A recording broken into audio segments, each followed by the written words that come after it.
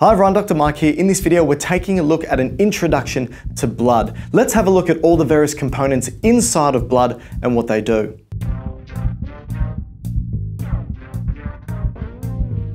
So to begin, we need to remember that when we look at various tissues of the body, that they sit underneath four major categories. The four major tissue types are nervous, which is there for communication, muscle, which is there for contraction to perform work, allowing for us to basically move, so muscle for movement. Epithelia lines organs and lines structures and separates out one area from another. And then connective, which anchors and binds and holds things together. The reason why I'm bringing these four up is because blood is going to fit underneath one of these four. Which one? What do you think? Well, it's going to be, strangely enough, connective. Blood is a type of connective tissue. Now this is interesting because if I were to write blood underneath connective tissue and then list, let's say, two more different types of connective tissue, bone is connective tissue, right? And so is cartilage. So let's write this down. We've got cartilage and we've got bone. Now think about those tissue types. Bone is a solid, we know that. Cartilage is a semi-solid and blood is a liquid. And taking a look at these three different types, you'd go, well, they're all connective tissue, but what makes them connective tissue? I can't see blood wrapping, binding, or holding anything together. How is it possibly connective tissue? Well, remember, connective tissue is made up of cells and gels. Cells and gels. And there's also fibers. So you could say cells, gels, and fibers. Now, it's the gels and fibers that change the consistency of the tissue. So for example, with bone, the major cell type that you have, even though there's many, are osteocytes. So we've got osteocytes. For cartilage, it's, do you know what type of cells are in cartilage? Chondrocytes. Chondrocytes. And then when we look at blood, well, there's many cell types, but again, you could argue that it's erythrocytes. And let's just write red blood cells. They're the cells. But what about the gels and the fibers? So here's the thing. Bone being a solid, it has the osteocytes surrounded by the interstitial fluid, right? There's always interstitial fluid surrounding cells. But the thing is with bone, that interstitial fluid has things dissolved in it. And those things include calcium and phosphate as well. Now, when you've got calcium and phosphate inside of that interstitial fluid, it makes it really hard. But in addition to that, it makes it brittle. But we don't want bone to be brittle. We want it to have some degree of flexibility. So we're going to put some fibers in there like collagen. So now what we have is a solid tissue that's really hard because of these inorganics, this what we call hydroxyapatite, and collagen, which gives it a little bit of bendiness. But it's very solid. With cartilage, it also has collagen, which is why it's got that bendiness to it. But the thing is, it doesn't have the calcium and phosphate inside. Instead of, it's got basically carbohydrates. And so what that allows for it to be is not a liquid, but a semi-solid, a very flexible tissue. Now, let's take a look at blood. That's the focus of today. The blood has, in regards to what's dissolved in it, well, it's got things like solutes, right? So ions and nutrients and wastes, but it's keeping it as a liquid. Now, what's the fibers that's in blood? Well, we've got something called fibrinogen. Fibrinogen. Now, fibrinogen is inactive and needs to be activated into fibrin, and what that does is it allows for blood to form clots. So this is that binding that we know of when we think of connective tissue. The binding and wrapping is the fact that blood can form clots, and that's because of the fibers inside. But when you look at blood, it just looks like a liquid. So yes, blood is connective tissue just like bone and cartilage because it has cells, gels, and fibers. The liquid inside is what we call plasma, and that's where I want to first begin, is looking at the components of blood. So I were to take blood out of your vein, for example, and I stick it in a tube, and I take this tube and I spin it in a centrifuge. What it does is it separates out layers within the blood. It separates out the components according to their density or their mass. And what you find is there are three layers. So let's have a look at these three layers. 1, 2, 3. So we've got 1, 2, 3 layers of the blood. Let's start at the top and move our way down and have a look at these 3 layers and what they are.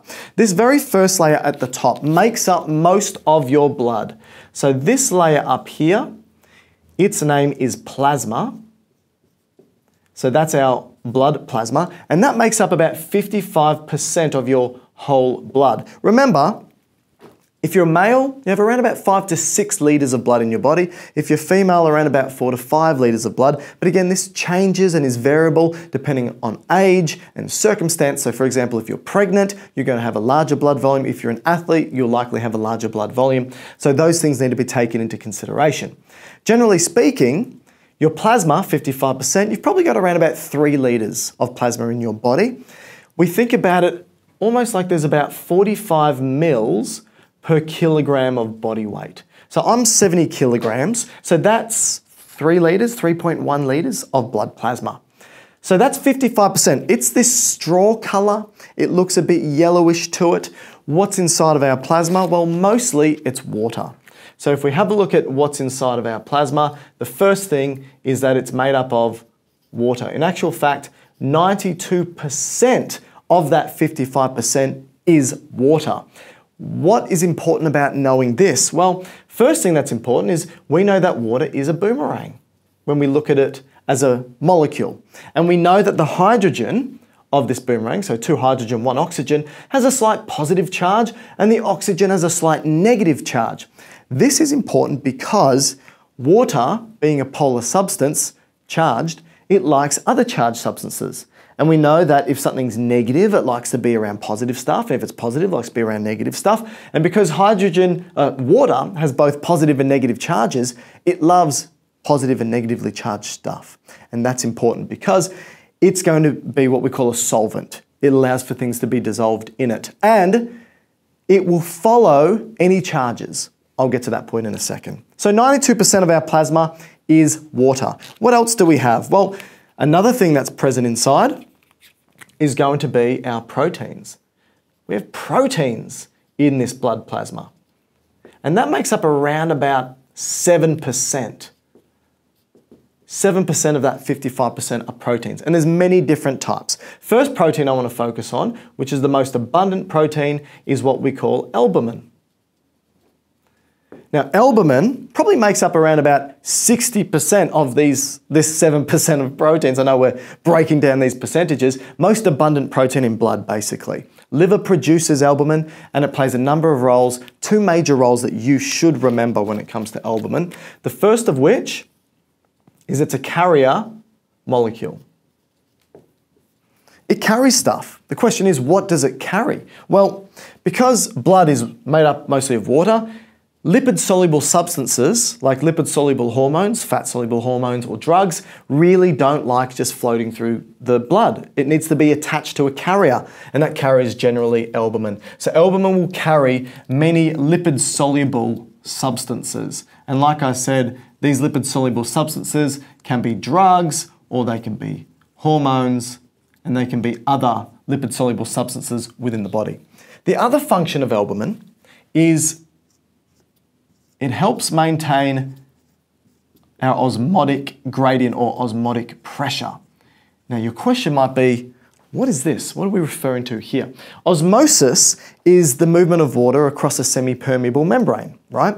And the way I think about it is that when you have a molecule that's charged, remember proteins are mostly charged because they've got a phosphate backbone. So albumin is carrying this negative charge with it. Now what did I say loves following charges? Water. So wherever albumin goes, it pulls water towards it, and that's osmosis. So therefore, albumin is really important in maintaining the osmotic pressure, specifically the osmotic pressure within a blood vessel. So remember this particular concept. I'll quickly wipe this off, just so I've got more room. The concept is that of capillary exchange. So remember that if you have a blood vessel, so you've got the arterial end, and then you've got a capillary bed here, and there's all holes in this capillary bed. That makes sense because capillaries are the site of exchange. And then on the other end, we've got the venous end of the capillary bed. There we go. And again, holes here. And what we know is that we've got tissues outside of the capillary bed. And as the blood moves through, we need to push substances out. So what we're pushing out to the tissues here to be fed are going to be things like oxygen and nutrients, right? But the thing is, the oxygen and nutrients, they're dissolved in the water. They're dissolved in the plasma. So plasma gets pushed out. Fluid. Now here's the thing. This happens at all the tissues of our body. If we keep pushing plasma out, we're going to lose our entire blood volume within a day. So we need to find a way to reclaim this plasma. And the way that we reclaim that plasma, or pull it back in, is because we have negatively charged albumin that remain inside. I'll write A here. Negatively charged albumin that remain in the blood vessel. It's too big to move out of the capillaries. So as the hydrostatic pressure, the blood pressure, pushes stuff out on the arterial end, on the venous end, it's pulling stuff back in because the albumin has a negative charge. Now that's important clinically because I said your liver makes albumin. So what if your liver isn't functioning very well? You don't have the albumin. You don't have the albumin, you can't pull this fluid back in. The fluid remains out in the tissues, and that's what we call edema. So again, the osmotic pressure here, the role of albumin in maintaining osmotic pressure, super important. So that's albumin as a protein. There's a couple of other proteins that you should be aware of, and we'll go through them quite quickly, are the globulins. So globulins are these proteins, and there's a couple of different types of globulins. So there are alpha and beta globulins, but we also have gamma globulins as well. What are the differences? Well, a couple of things. Alpha and beta globulins, they do a bunch of stuff. Predominantly, they're similar to albumin in the sense that they are carriers, and they carry lipid-soluble stuff, but they also carry metal ions. So they carry things like copper and iron. So not only do they carry fat-soluble stuff, but they're carriers of metal ions. They can also play a role in inflammation, but let's just forget about that. So they're the alpha and beta globulins. Gamma globulin, you've probably heard of before, like immunoglobulin G. These are antibodies, right? And so these antibodies we know are produced by our B cells. Ultimately, the B cells turn into plasma cells and they produce these IgG antibodies. In another video where I talk about hematopoiesis and also the immune system, I cover this. So we've got globulins inside of our blood plasma as well. And the last protein I want to refer to before we move on is that of fibrinogen. Fibrinogen. I spoke about it before. What did I say fibrinogen does? It allows for us to clot. So this is also made by the liver. Many proteins are, and it's inactive. It needs to get activated by chopping off that OGEN. If you want to understand more about fibrinogen and its role in blood clotting, I suggest you watch my hemostasis and blood clotting video. That covers all of the clotting cascade and hemostasis that you need to be aware of. So these are the proteins present within blood.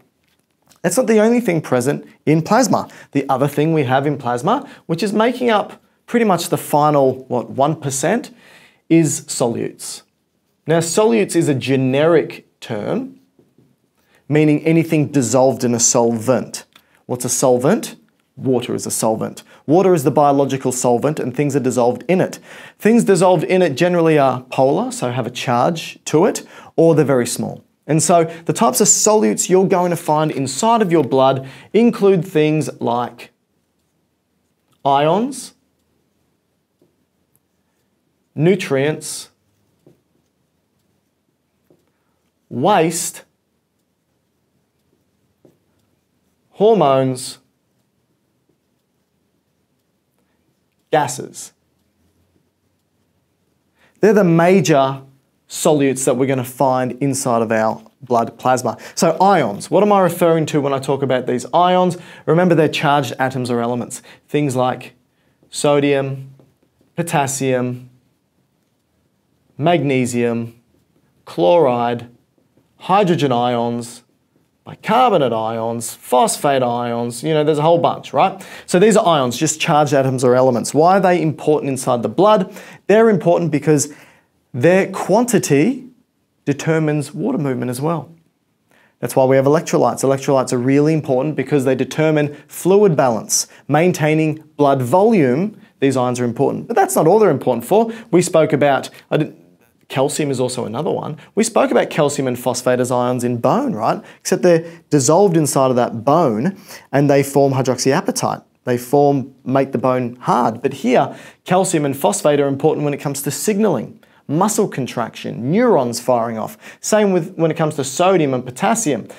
They all play individual and separate roles. Hydrogen ions are about pH, maintaining the pH, how acidic and basic the environment is. So they are present and dissolved within our blood, specifically the plasma. What nutrients are we referring to here? Mainly we're referring to things like glucose and amino acids. Now you might be thinking, but we also have fatty acids, part of triglycerides, but it's fat.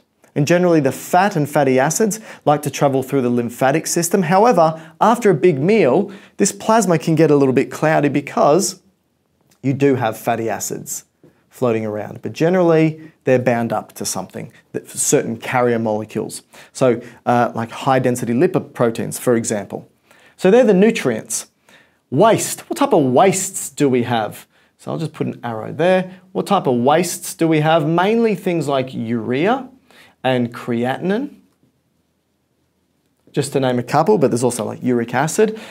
They're metabolic byproducts, right? So of protein metabolism, when we take remember amino acids, right? That's part of proteins. Amine means there's a nitrogen group and we need to get rid of that nitrogen group and we do that via urea. Creatinine is a byproduct of muscle metabolism. So creatine is required to hand phosphates back to ATP, that's lost a phosphate, so basically hands them to ADP. And part of this metabolic process, a byproduct is creatinine. The interesting thing here is they're both generally produced and excreted at a normal regular amount, so we can measure them. And if they're abundant or if they're too high or too low, can give us an indication as to what might be happening in the body. Hormones. Well, there's a multitude of hormones and generally water-soluble hormones, but I said that fat-soluble hormones can also travel with albumin, for example. So there's many hormones that travel through the bloodstream, and the gases are mostly oxygen and carbon dioxide. So these gases can be directly dissolved in the water of the blood plasma, or they can be carried, which we'll talk about shortly. All right, so that's the blood plasma. Let's now talk about this next layer here, the smallest layer, which its name is called the Buffy coat. What a weird name, Buffy coat. Now the Buffy coat is this sort of whitish frothy layer, and it makes up around about 1% of total blood volume. What is inside of this Buffy coat? Let's take a look. Well, inside of this Buffy coat we have two major things. First thing we have are leukocytes. Leukocytes. We also know leukocytes as white blood cells. White blood cells. What are our white blood cells? Well, a way I like to remember our white blood cells is the mnemonic, never let monkeys eat bananas. Wonderful. There's that mnemonic, and as we know what do mnemonics do, you take the first letter from each of these and it tells you what it is. So N is neutrophils, we've got neutrophils here, L is lymphocytes, lymphocytes, M is monocytes, E is eosinophils, and B is basophils. So that's a great mnemonic to remember, and it also tells you about their quantity from highest to lowest. So neutrophils are the most abundant white blood cells and basophils are the least abundant white blood cells. What a great way to remember these. All right, just very quickly, what do they do? All right, white blood cells, part of the immune system, they help protect us, so there's an important protection role here. Neutrophils are usually, when it comes to an infection or some sort of damage to tissue, bacterial, viral, whatever it may be, neutrophils are usually the first to the site. And they're the first to die, and they form pus. When you see pus, mostly dead neutrophils. They go in to help neutralize and also get rid of, clean up that area. Lymphocytes, there's two major types, which we know are T cells and B cells, and there's subcategories of each. So we know there's T helper cells and cytotoxic T cells, and B cells can turn into plasma cells, which make those antibodies, which we spoke about before. They're very important when it comes to our adaptive immune system. So they can develop a memory, an immunological memory. If they're exposed to a pathogen or an antigen, they can remember it. Monocytes. Monocytes turn into macrophages once they're in the tissue. So macrophages are big eaters. So monocytes in the blood sort of just wander around until they've been called upon by the neutrophils in the infected site, and they move out of the blood vessel, and once they're in the tissue, they turn to macrophages, gobble things up. Monocytes can also seed particular tissues and become dendritic cells, very similar to macrophages. Then we've got eosinophils and basophils. A lot of overlap here. They're both important for allergic response, and eosinophils, well, and basophils, but are important with parasitic, helping fight parasitic infections. So there are our white blood cells. When we have a look at the white blood cells in our whole blood, you'll find that we have around about 5,000 to 10,000 per microliter. Microliter, not mil, microliter. So that's 1,000th of a milliliter. We've got 5,000 to 1,000 leukocytes present. Now the other thing in the Buffy coat are thrombocytes.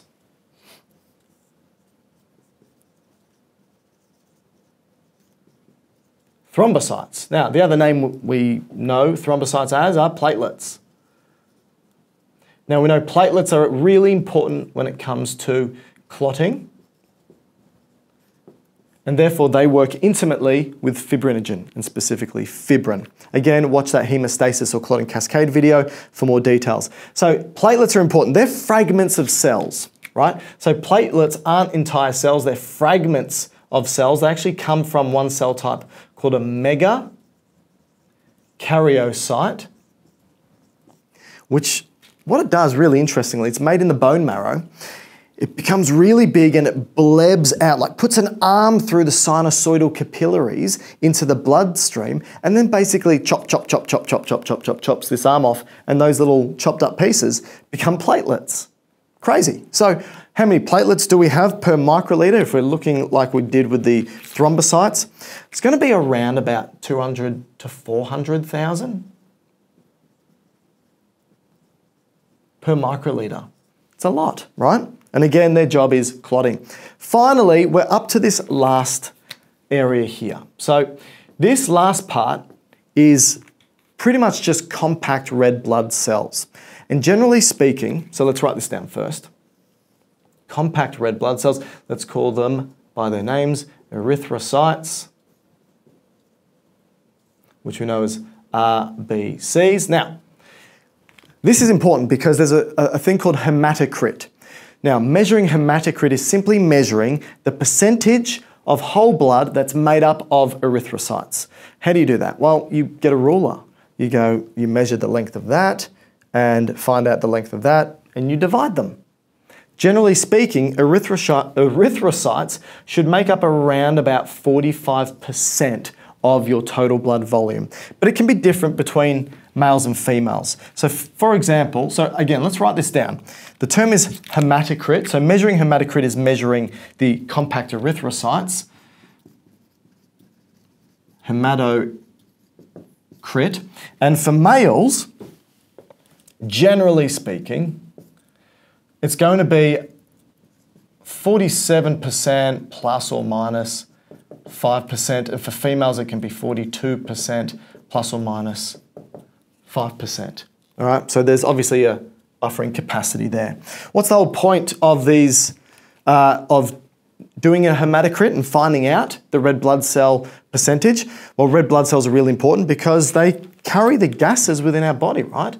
So the RBCs are carrying oxygen and carbon dioxide. Oxygen to the tissues to produce ATP, and getting rid of the waste product, which is carbon dioxide, and sending it to the lungs. That's super important. Without this process, we die very quickly. And so we produce huge amounts of red blood cells. So comparing it to these two, red blood cells, we have around about 5 million per microliter.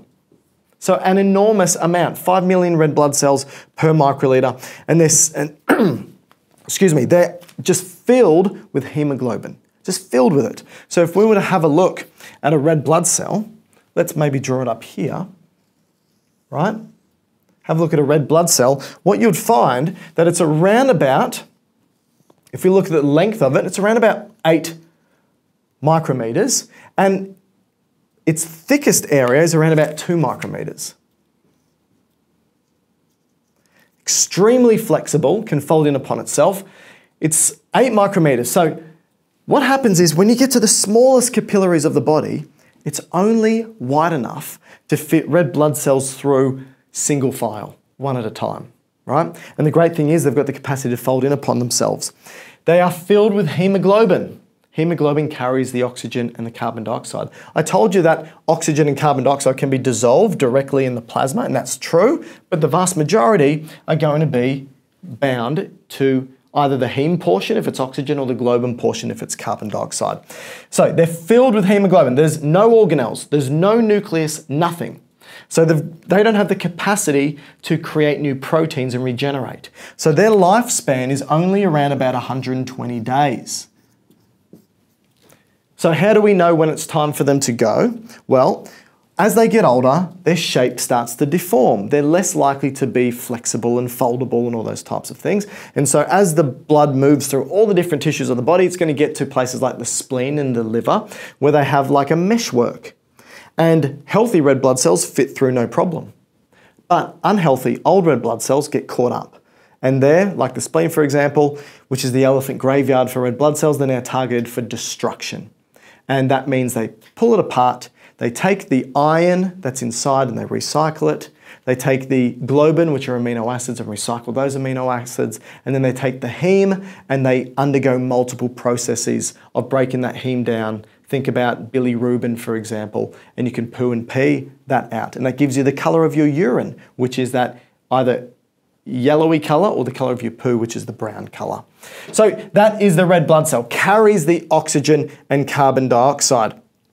Remember that when we look at the red blood cell, which carries the oxygen, carbon dioxide, it's filled with, I said, hemoglobin. Now, hemoglobin is made up of 4 globin molecules. You've got 2 alpha, which I'm going to draw like that, and then 2 beta, which I'm going to draw like that. This here is hemoglobin, right? So this here is, if I can spell it, hemoglobin. Now the thing is, embedded inside of each of these is heme. So these are just the globin, these are just the amino acids, the proteins, right? But inside you got this circular heme present, right? So now we've got the heme. And what the heme has, as like the crown jewels right in the middle, is an iron. So that there is the iron, which is Fe2+. So there's 4 of them. So one hemoglobin molecule has 4 iron ions. Now here's the thing, one red blood cell has 250 million hemoglobin. Each has 4 iron ions. So multiply that by 4, that means you have, and this is the thing, the oxygen binds to the iron ion. So one hemoglobin can bind 4 oxygen. So 250 million hemoglobin times 4, right, because you can bind 4 oxygen to it, 1 billion oxygen molecules combined to in a single red blood cell. And we have 5 million red blood cells per microliter. So this is a summary and an overview of an introduction to blood. Hi everyone, Dr. Mike here. If you enjoyed this video, please hit like and subscribe. We've got hundreds of others just like this. If you want to contact us, please do so on social media. We are on Instagram, Twitter, and TikTok at Dr. Mike Todorovic, at DrMikeTodorovic. Speak to you soon.